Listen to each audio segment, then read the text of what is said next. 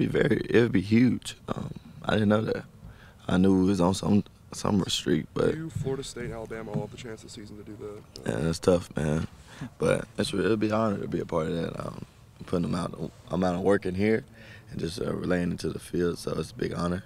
Hope we go out and get it.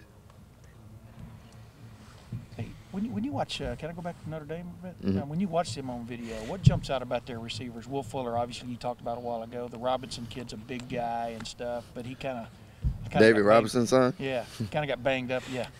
You've heard of him? Well, I've seen him on film. He's a decoy. Yeah. But we'll go see. Yeah. We'll go see what happens. One last question for Vonn. Oh, you want me to ask it? Go ahead.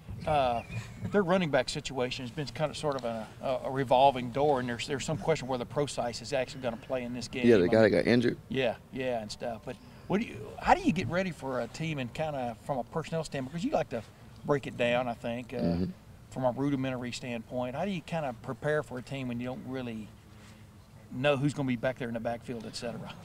You just know you'll get a guy that's going to run hard.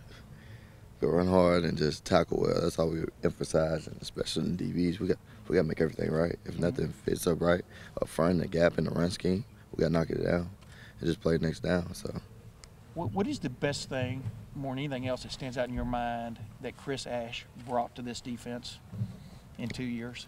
He brought a mentality, a very stingy mentality. We don't want to give up nothing. We scooped every ball at practice. Pick the ball off. You got to run 2 strikes. I run to the end zone. That's what I practice. But he really brought that mentality and just have everybody on the edge and hungry for more. So that's what he brought.